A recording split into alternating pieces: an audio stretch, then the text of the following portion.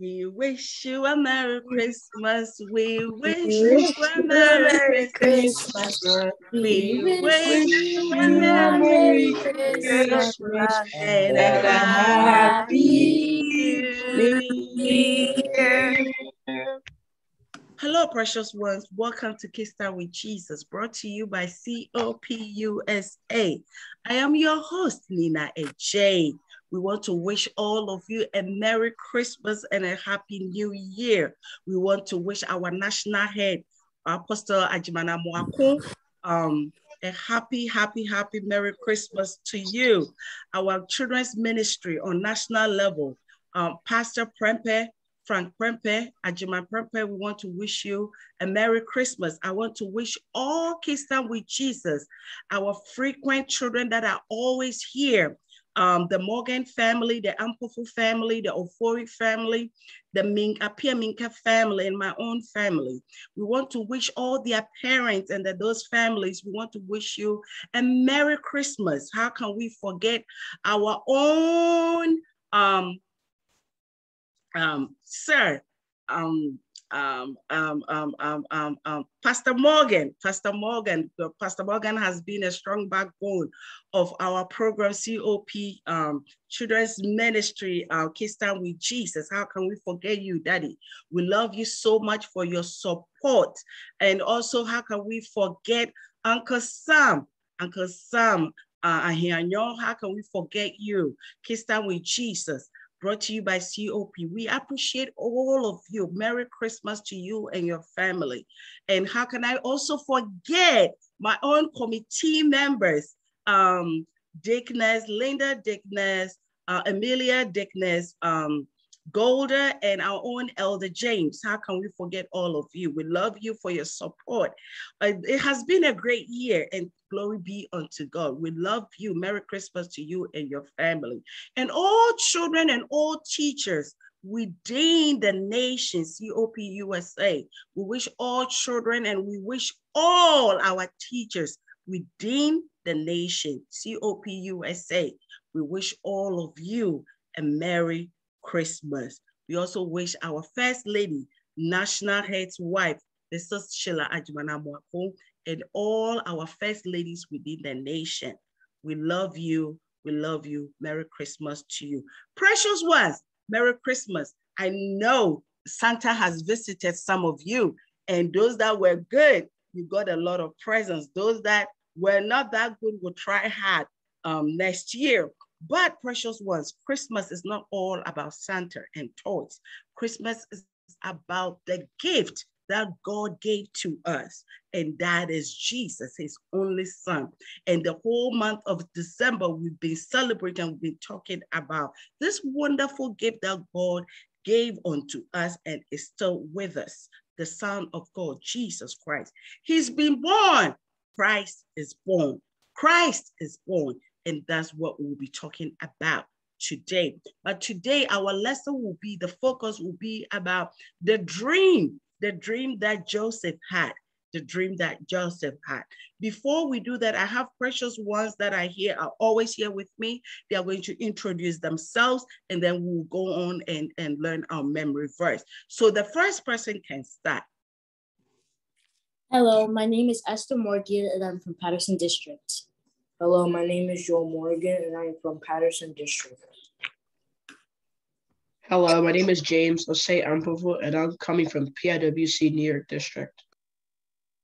Hi, my name is Declan Afraid from Cleveland District. Hi, my name is Darren Afraid from Cleveland District. Hello, my name is Chanel Piaminka from Greater Grace Dallas District. Hello, my name is Shawnee Piaminka, and I'm also from Dallas District. You are all welcome, precious ones, and you are also welcome, precious ones at home. Welcome to Kickstart with Jesus one more time. We are going to learn a lot and also learn about the birth of Christ. Our memory verse today will be taken from Colossians chapter 3, verse 12. Colossians chapter 3, verse 12. And I'm reading from the NIV version. Therefore, as God's chosen people, holy and dearly loved, clothe yourself with compassion, kindness, humility, gentleness, and patience. Amen. Amen. Amen. Amen. So precious ones at home, we want you to practice your memory verse. Practice your memory verse and share it with a loved one. Our topic for today is Joseph's dream. Joseph's dream. Last week, we talked about when the angel visited Zechariah, right? And today, we are here to talk about Joseph's dream. And our scripture reading will be taken from Matthew chapter 1, verse 18 to 24. Matthew chapter 1, verse 18 to 24. Miss Esther, can you read for us? Yes. I'm reading from Matthew 1, verse 18 through 24. Before Jesus was born, there was a righteous man who was a descendant of King David. His name was Joseph. He was engaged to Mary, a young woman who was also a virgin. In those ancient times, when someone was engaged, it was almost like they were married, except they did not live in the same house. The engagement was a serious commitment compared to today's practices. In fact, the only way to break it off was to get a divorce. Joseph loved Mary very much, but when he found out she was already pregnant, he was very disappointed. But being a reasonable and decent person, he decided not to get mad or let anyone know what was going on. If he told anyone, Mary would be in really big trouble. So instead, Joseph quietly planned a divorce. Let's see what happens next. Amen. Amen. Amen and amen and amen and amen. So Miss Esther, you read Matthew chapter 1, 18 to 24? Yes, I did. Okay, God richly bless you. God richly bless you. Precious ones, there are a few questions that I want us to go over, and then we'll open the floor for discussion, okay? So, per what Esther read, Miss Esther read to us, what happened after Joseph planned to divorce Mary? What happened? After Joseph had planned to divorce Mary, what happened? Yes, Miss Esther. So Joseph decided to break his engagement quietly because he found out that Mary was pregnant and didn't want Mary to be shamed, because if you were found pregnant without being married, then you would be in big trouble. Amen. Amen.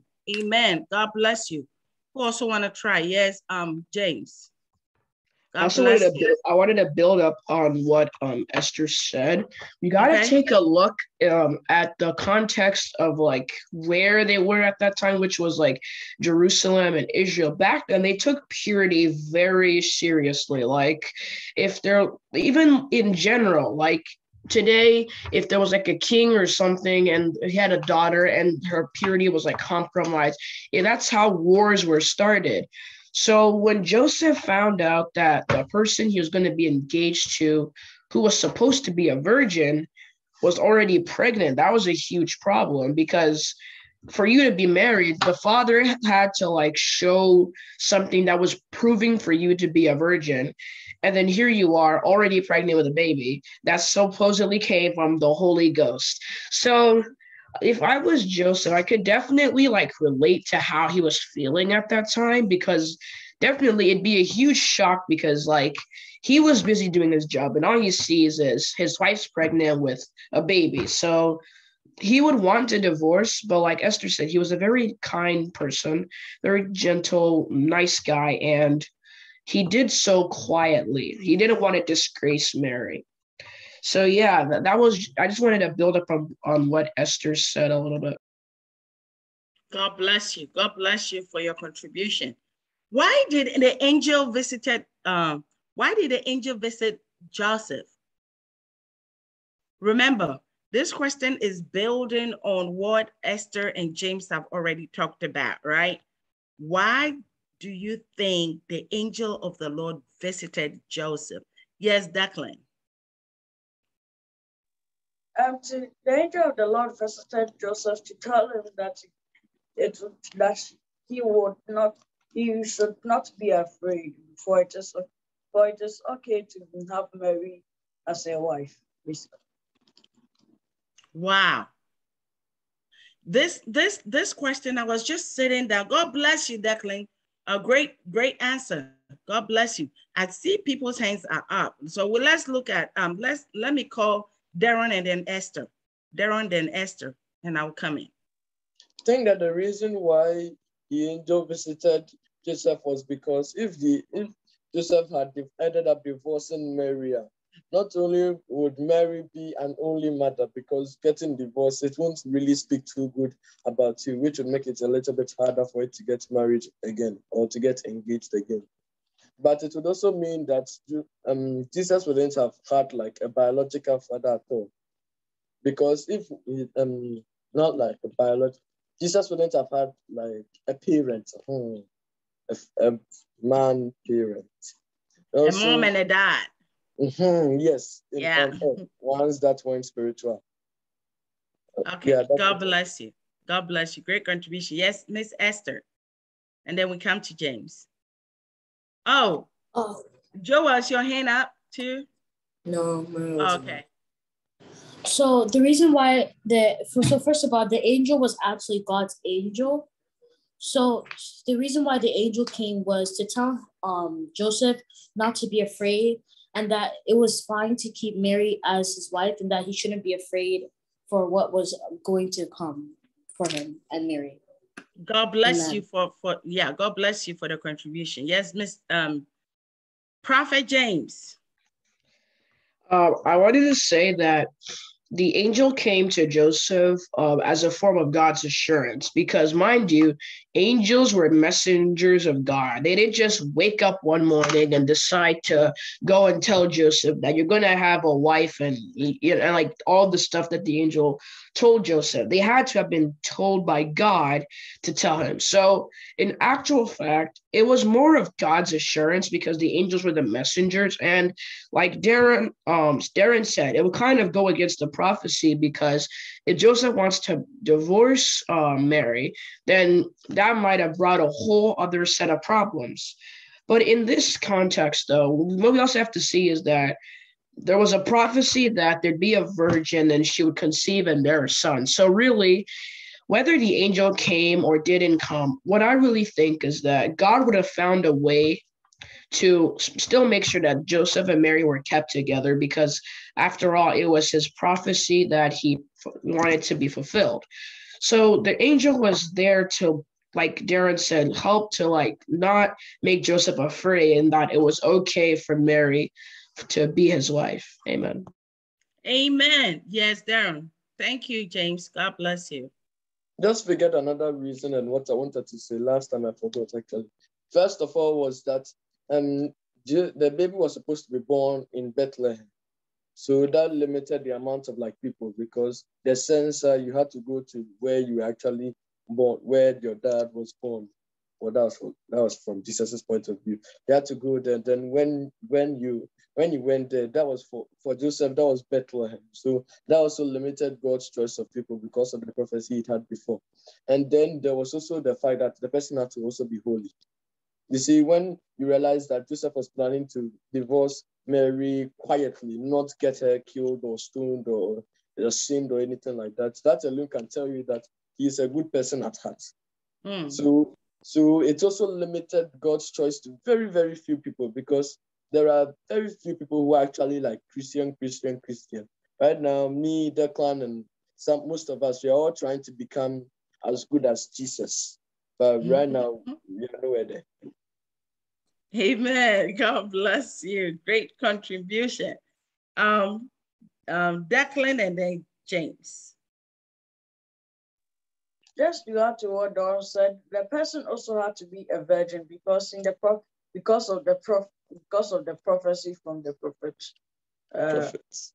From prophets. God bless you. God bless you, Declan. Yes, Prophet James. That's what I was going to say, but then Declan beat me to it again.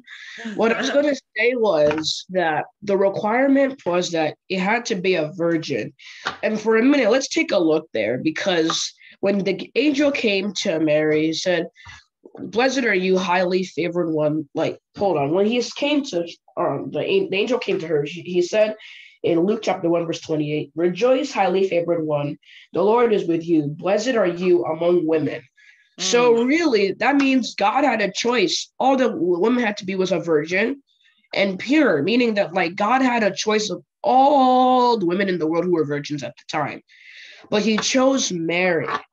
And that was an exhibition of God's favor, because if you look at the genealogy of Christ, right, it stretches all the way to Abraham.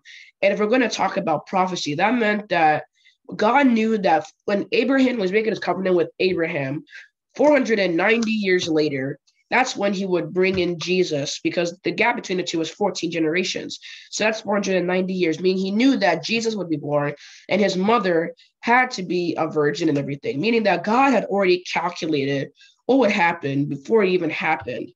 And that shows a lot about his omniscience, and also showed about why he favored Mary. So I also wanted to bring that out there. God richly bless all of you. Great contributions. These proves that you really understand. The contribution actually shows you understand the lesson. God bless all of you. Why was the virgin? I think we've talked, I pretty much have answered the question. I don't have to even hit that. The next question, James just answered that. So we'll go to the next one. What did Joseph do after he woke up from his dream?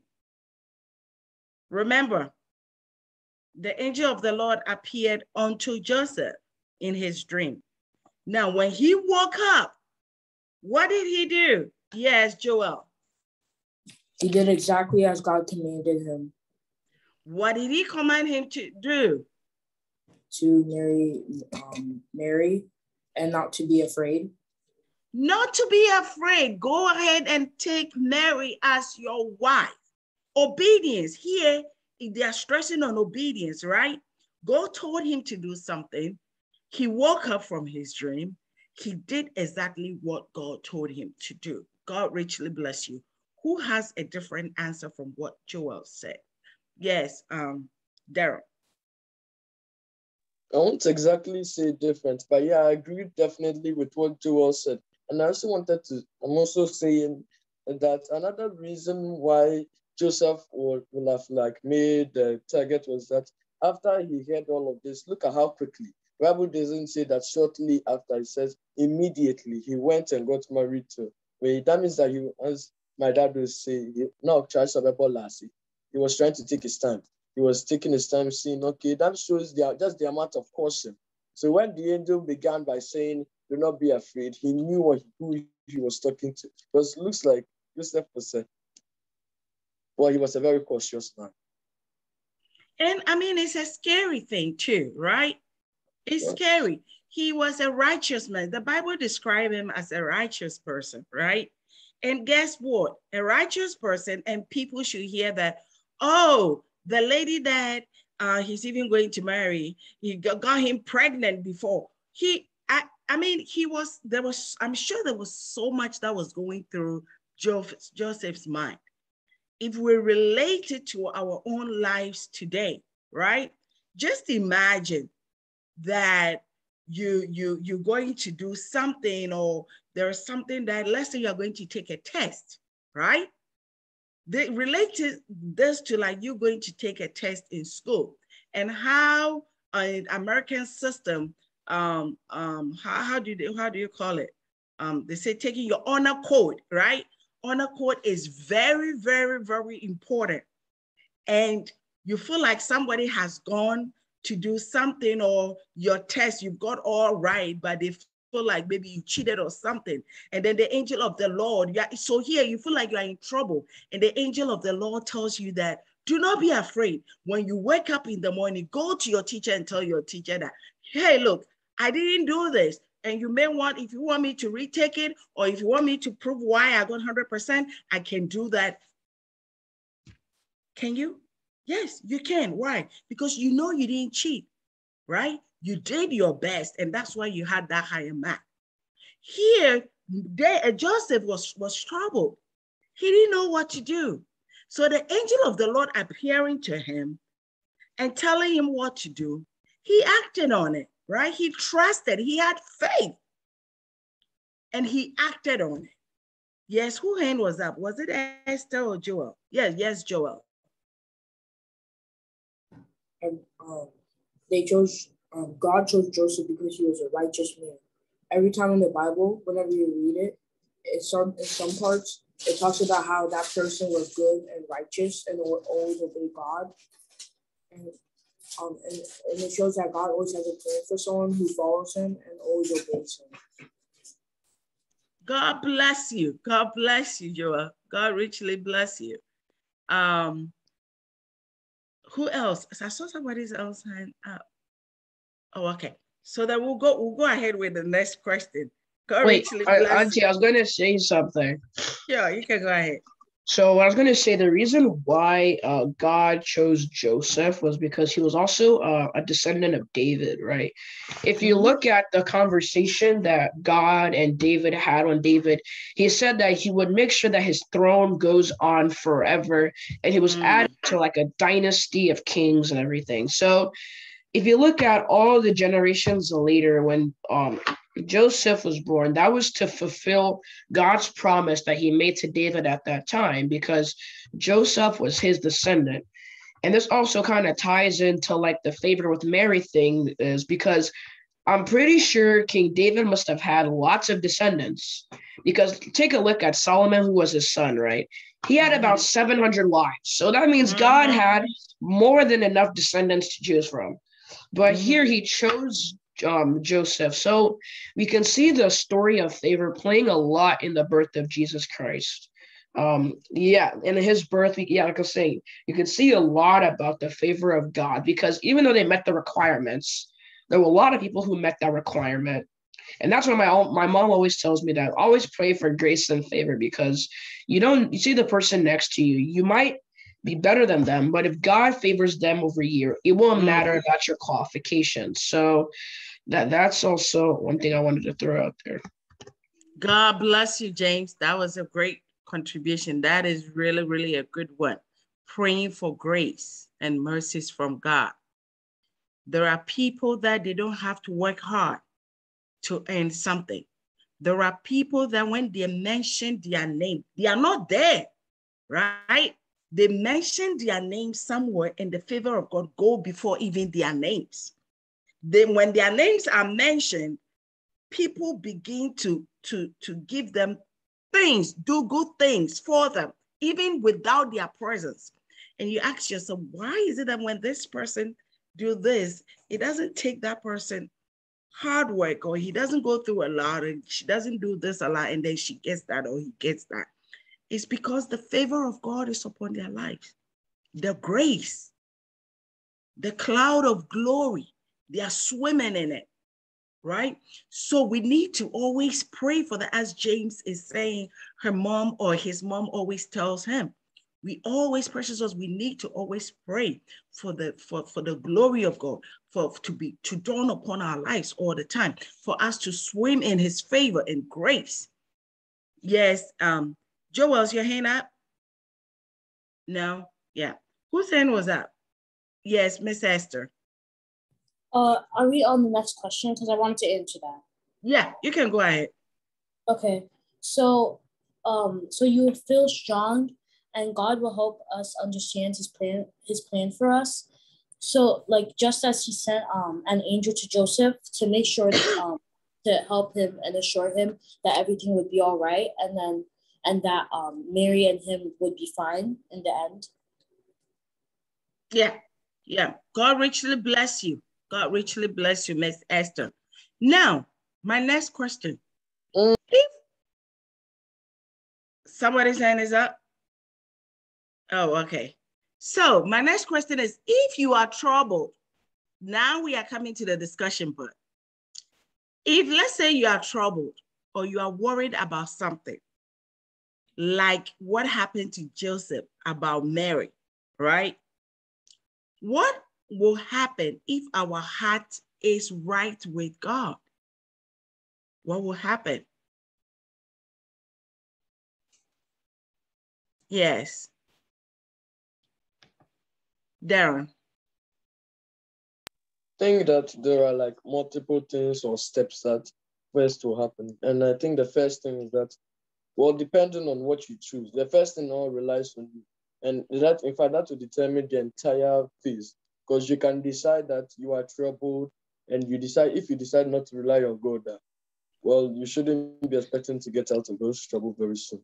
But if you decide to rely on God, it may take a while, but God will surely listen. He will give you an answer. You may not realize, but he will give you an answer. Then the answer he will give you, and it can come to the form of an angel, vision, a person coming, prophesying, or anything like that. But when God does that, when our hearts are right with God, what happens is that God finds a way to intercede for us. Because if our hearts are right with God, that means that we always praying everything. We are making sure that we commit as little sin as possible, and everything we do is basically holy. That is extremely hard to do in the first place. So if you can do that, then just leave the rest to God. My dad always says that when you are tired or in trouble or anything like that, don't bother doing anything. Just relax. Relax. Because God will take care of everything else. Relax, and God will take care of everything else if your heart is right with God. Yes, Joel. And then we come to James. If we were all righteous, then maybe like you know how before Adam and Eve, before they did something bad, the world was peaceful, there was no sin. Maybe if that happened again, maybe sin might be like erased from the world. Jesus would come and we'll do more wondrous things in life. God bless you. God bless you, Joel. Great answer. God richly bless you. Yes, James. Janelle, is your hand up? Yeah. No. Okay, after James, you go, okay? Okay, I also wanted to say that when you are right with God and you're troubled over something, he will reveal his purpose for you and he'll grant you peace because actually, no, he'll reveal his purpose for you. He'll grant you peace, but you should still go to God in prayer because like Philippians chapter 4, verse 6, it says like, do not be anxious about anything, but in everything, but by prayer and supplication with thanksgiving, let your requests be known to God. So like, if you're going through something, you should always pray and trust in God because the scripture said that trust in the Lord and lean not on your own understanding, but in all your ways acknowledge him, and he will make your path straight. So if you go as a Christian, you go to God in prayer, and you do all that, he will resolve all your situations, but only if you're staying right with him. And even if you're staying right with him, there are other things that God can do for you. Like my mom in that prayer telling me always to pray for favor. If you're a person who doesn't stand right with God, you might not even get that favor. And the problem is, if you don't go right with God, that's a problem too, because my dad was preaching today and he was saying something very interesting that the devil was already mad at us for our treachery because instead of joining him in his evil, we went to go to the side of God. But if we sin and we come back to the devil's side, and mind you, he hasn't forgiven us for going back to God in the first place. So when we sin and come back, what do you think? What do you think the devil's going to want to do to you? So even when you do something bad, you should always try and stick to the side of God because that is where all the protection and that is where God's like providence and everything that is offered to a Christian. Once you're aligned with God, that is when you'll get all those extra perks. So I also wanted to throw that out there. God bless you, James. When you're on Jesus' side, that's where all the good stuff are, right? There's a Sunday school song I love so much. When Jesus in the family, happy, happy home, happy, happy home, happy, happy home. When Jesus is in family, happy, happy home, happy, happy home. Where does the part of when Satan is in the family? Trouble all the time. Trouble all the time. All the time. Satan is in the family. Trouble all the time. Trouble all the time. So whose side do you want to be? Jesus' side. Jesus side. Jesus' side. Jesus side All forever. want to be God's on side. Jesus' side. God bless all of us.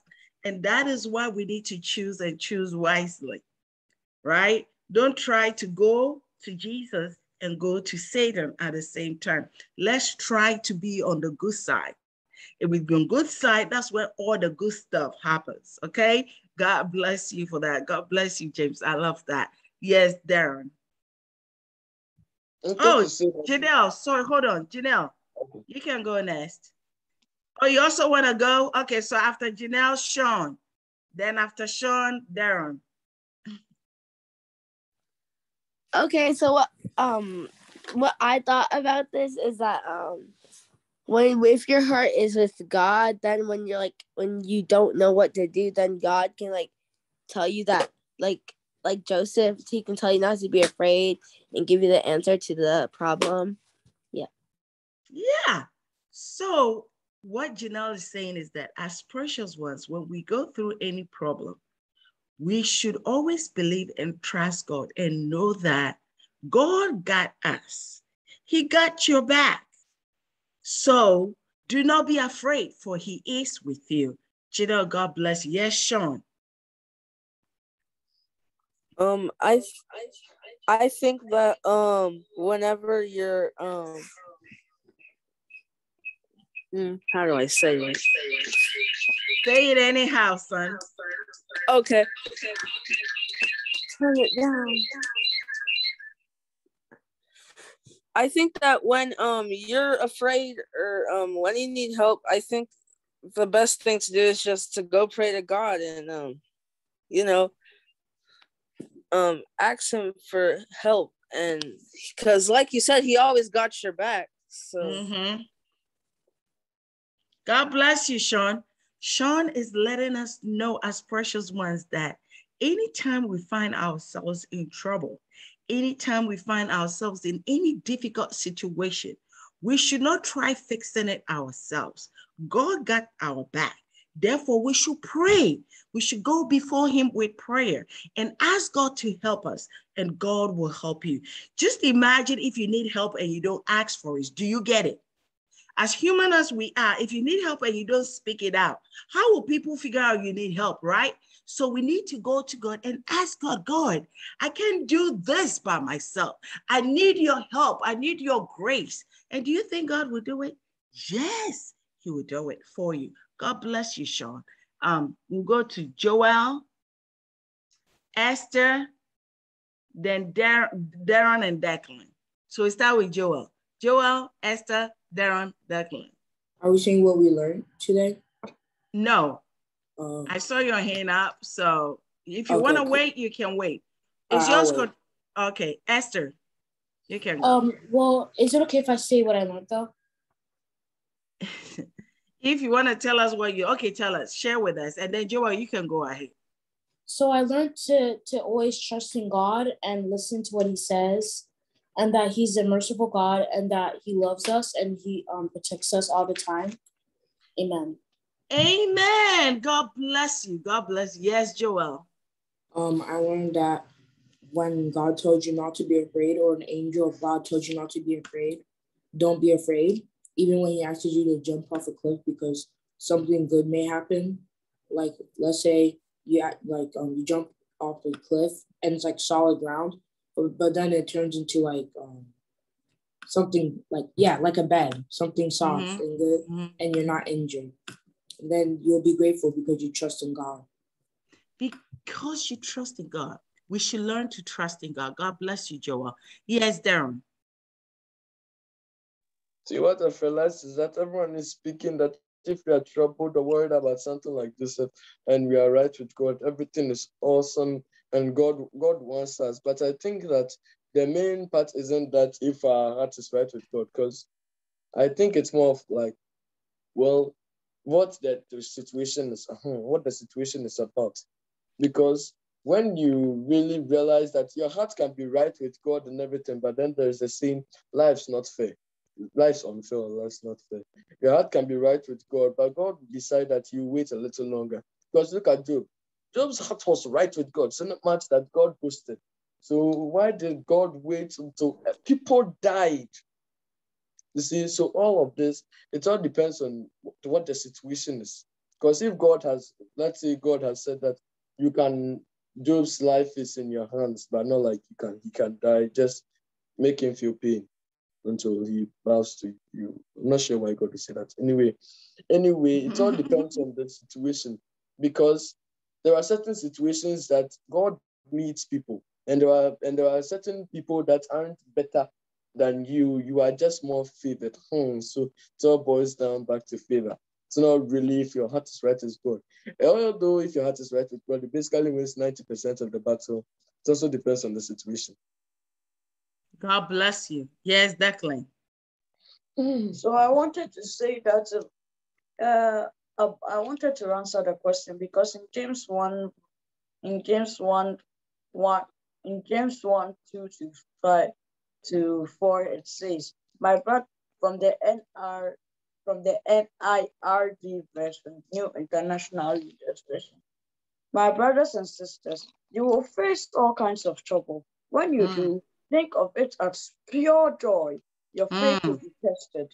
You know that when this happens, it will produce you strength to continue. And you must allow this strength to finish its work. Then you will be all you should be. You will have everything you need. So in this verse, what I understand from it, it's like when you are facing troubles, all you need is to know that you are being tested. And if you are being tested, then put up your faith, so that then you have the strength to continue. So that's it. Amen. God bless you, Declan. I think, Declan, you said something that I was gonna ask. You gave the answer already. And my question was I was gonna ask that, do we children even go through difficult times? And if it is yes, how do you deal with those difficulties? Is someone want to share with us a difficult or a challenging time of their lives and how they dealt with it? I need one or two people to share with us a practical example to strengthen our precious ones at home who want to share with us, or who want to relate or know somebody that a child. The first question is that, do we, precious ones, do we go through difficult times? Do we go through challenges in life? And then if yes, can someone share with us? We'll start with James. You haven't spoken, right? Or you want to wait? You want to go, or you want to wait? I want to wait a little bit. Yeah. Okay, then. Yes, Janelle, you can go. And then we'll come to Esther. I think as kids, we do have challenges in life. And one is like let's say like you have school, and then there's like this big project. And then you have to work really, really hard to finish it. And then when you finish it, then you finally find out that it actually paid off. And who made it paid off? Your hard work. Your hard work. Who gave you the hard work? Who gave you the strength and the energy? God. It was God. So all that we are trying to, this is how I want you to relate to it. This was my difficult time. One of my difficult times was when I was given a big project at school and didn't really know how to kind of go about it. And through God's grace and me asking God for strength and knowledge and wisdom, I was able to do it, right? So there was a challenge, and God helped you overcome that challenge. You didn't stay permanent in that challenge. You came out of that challenge, right? So God bless you, Janelle. God richly bless you. Yes, Esther, then Joel, and then Darren. Sean, is your hand up? No, okay. Yes, Esther. So I think kids could have some challenges too, like for example, school. And like maybe like for like pastors' kids, maybe moving around and getting new friends. Mm-hmm. Amen. Amen. So your challenge, so here, what was your challenge? Here, the challenge was you being transferred to another place, right? Esther, I'm trying to understand your question.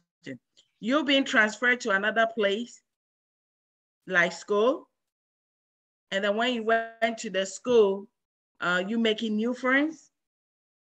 I'm saying, like, for example, like homework, like when you have a lot of homework and you have that pressure, or like when you're like you move around like kind of a lot and then you don't have much friends, or it's hard to make friends for you. Okay.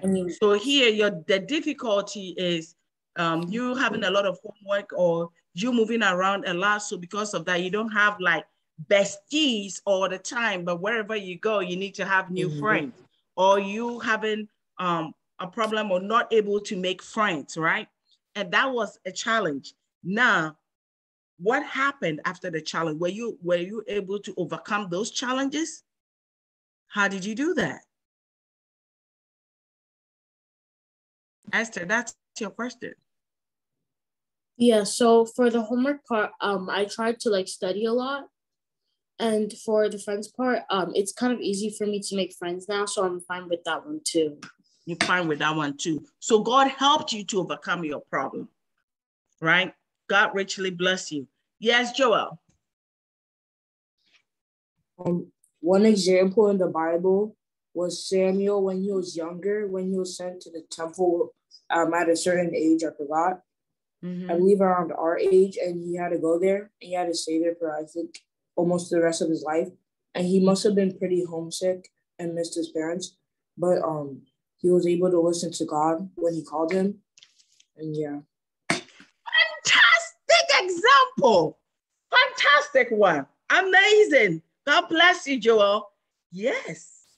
Just imagine you being taken away from your parent, right? To go live with maybe grandma in Ghana or grandpa in Ghana, right? Or an aunt or an auntie in North Carolina. Mommy bringing you to Auntie Nina here in North Carolina. I'm sure you'd be homesick, right? Right? And then, but while Samuel was there with Eli, I'm sure he was homesick. But who granted him the grace to keep going? It was the Lord. Because what? The plan that God had for him was to prosper him. There was a road that God was taking him through. So God gave him the strength. God gave him the ability to go through those moments of his life. Just imagine a baby and grew up without mom and dad, but was with Eli's bad kids and Eli, right? But God saw him through. Fantastic answer. God contribution. God bless you. Yes, we go to Darren, Declan, and then James. Okay, I think I have like two things to say. And the first thing was that for someone, I don't think it was really like the not being able to see your parents, because his parents, he saw them every once a year. That was like a very hard thing, because you see them every once in a while, then they come, and then after they come, they get you a new dress, you see that you fit awesome in it, and then they go back. Every time, I'm sure he must have gotten teary-eyed. But I think the main problem was the bullies. I mean, you are this young, and then Eli's sons, two priests, he must have been bullied, because Eli's sons, if they're able to take from what is God's already, then the things they are really able to do. Yeah, well, I'm sure that we didn't hear all of it, because there must have been certain things that they were also doing just to reach that level. So that means that was probably his main problem, being bullied. They send you, then they intentionally send you, they make you go and do this and then that, especially when you know that you don't want to do it, and then you would get in trouble. All of it, I'm sure that was someone's main problem. That must have been really what actually hurt someone, because there's no one there to stand up for you also. You're all alone. So for the whole 364 days, or the highlight of your year, every year, would be you seeing your parents, which you weren't even sure if they died, because they could be going there, then this ravenous wolf came and then eats the the person. How do you know that your mom and dad are safe? You'd have to wait till next year, and that is if they don't come. So there were a lot of things. So he was constantly worried and constantly on his feet. That is probably why he grew closer to God, because if every time you have to pray for the safety of your mother, like every day you wake up, that must have been the pilot, and that say, please God, make sure that the high priest Eli's sons won't like be very mean to me today or anything at all. So I think that was like his main problem. God bless you. But the good thing is that through it all, God still saw him through. He didn't give up. God granted him the grace to go through. God granted him the strength to go through. God protected his family, right? And that is why, and remember, the end of the wicked, the end, what happened to them? What happened to the end of those wicked people? There is always that's what James said earlier. We either have to be on God's side or the word. You have to choose one. But the good stuff happens on God's side, right? But the end of the wicked is always not right. It's death, right? And that's what happened to Eli's kids, right? And when someone decided to go with Jesus or God, look at what happened. God used him mightily. God used him to bring message to Eli, the priest. God richly bless you for that great contribution too. Declan, you want to share with us before I call James? We are bringing the lesson to an end. Okay, yes, James. Oh, really? Okay, you can go. That wasn't the last comment, so that's fine. No, Declan, this isn't the last comment. You have like 5 more minutes. So what I learned is that when we face troubles and tribulations and persecutions and bullies and release all the vocabularies. When we face all of those troubles, all kinds of troubles, the Lord will help us if only that we have faith. Amen. Amen. God bless you. Yes, Prophet James, sum it all up. Yeah. Okay. So I wanted to like kind of like piggyback on what Esther said about her 2 problems, like the homework and being transferred. Me personally, I use the transferring opportunity. I use that to brag about it. Like when people when I first came to New York and I didn't have the New York accent and people were like, oh, where are you from? I'm like, yeah, so my church, I have the biggest church in the world, you see what I'm saying? And there are different branches in every single state of the United States. There's a church. And my dad got transferred from North Carolina all the way to New York because he's that awesome. So like I use that as like a bragging point. I don't have a problem. When I get transferred somewhere, I'll go and I'll rub it in their faces too. Like my big church brought me here. So yeah, that's I was like, that's a way to solve that problem. Mm-hmm. Also, if you want to take a look at problem, let's take a look at Joseph, right? He had a lot of problems because look at his own brothers selling him into slavery. Look at him going to slavery, he getting a job, and then his boss's wife getting him in trouble. And then he's staying in jail and he helping someone, and they're supposed to help him get out of jail, but they forgot about him and he stood in jail for I think it was 2 or more years. So he's really gone through a lot of problems, him being Joseph, but he stayed right with God and he was able to overcome everything. So earlier when we were always saying that if you're aligned right with God and you pray and everything, God will deliver you from your troubles, but it's not like it's going to be all sunshine and roses. You're going to have to go through a lot too. Like Darren was saying about the Job story, you're going to go through problems and trials and all the fancy Declan vocabulary, but you're going to go through all that. But what God is also going to do is he'll definitely take you out of those troubles. What I also learned today is that favor is really important because Joseph, I think Mary's wife, Joseph, he had favor. Mary herself had favor. And like there were a lot of people in the genealogy that had favor. And my mom is always pressuring me to pray for favor. And one day I was like, Mom, why do you want me to pray for favor? She's like, that's you, yeah, met chatter. So like, yeah, that's what like, my mom really always pressures me. So I know that favor is very important in our lives. That's also what I learned today. Amen. Amen. That you, yeah, one day when you prosper, you understand why I told you to always pray for favor. I always tell my kids, pray for favor and wisdom, because you need wisdom. If you are somebody that lacks wisdom, you are like the foolish man standing by the roadside, right? Because you speak with no wisdom. As precious ones, I always tell my kids that my job is to go to work and bring you money home, right? To provide for you. A kid's job is to go to school and to learn, right? Studying, you have to glue your butt on the chair and learn, right? If you're lazy with it, you were not gonna get 100%. If you do it, if you put 50% effort, you get 50% out of it. If you put in all your might, you will get 100% out of that, right? So everything you do, you have to do it with all your might. Whatever thing you find yourself doing, do it and do it well, right? And as you do it, ask for the grace, ask for favor of God. God, help me get this done. God, help me, grant me wisdom. There is no difficulty. There's no challenge that you will go in, that you will stay permanent in it. The Bible says that we are going through challenges. We will go through it. It didn't say, Nina, you're going to stay in it. It didn't say, James, you're going to stay in this challenge.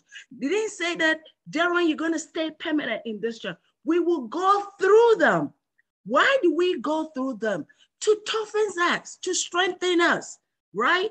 To let us give testimony, to testify of his faithfulness upon our lives.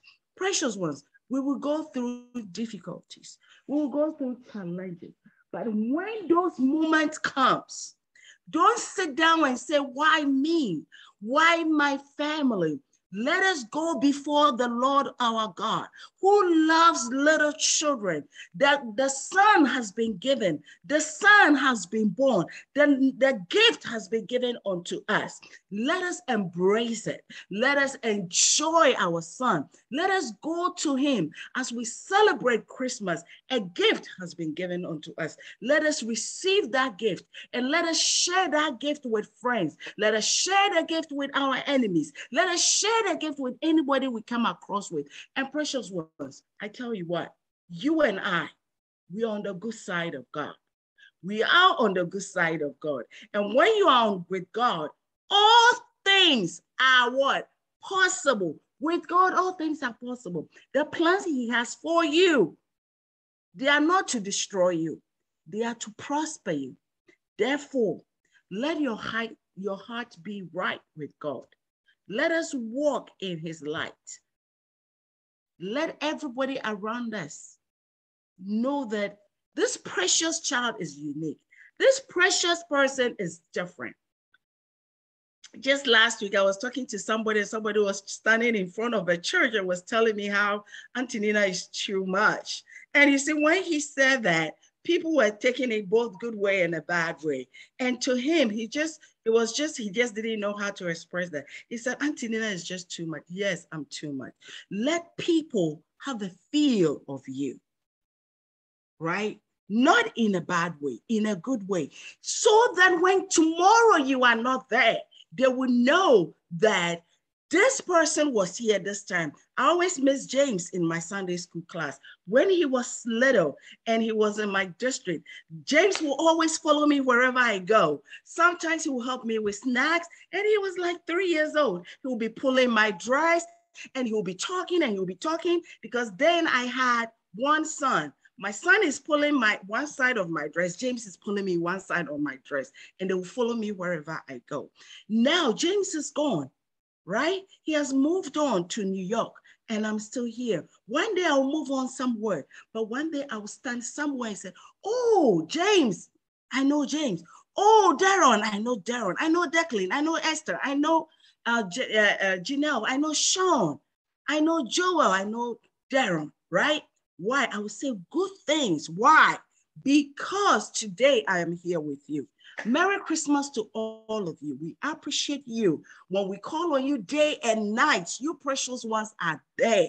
We record with you. You guys don't rest. We are always on you guys. God richly bless all of you. I pray that God will continue his favor, will locate all of you wherever you are, and may his wisdom be upon you all. Merry Christmas to all of you. Have fun, and we will see all of you next week. Until then,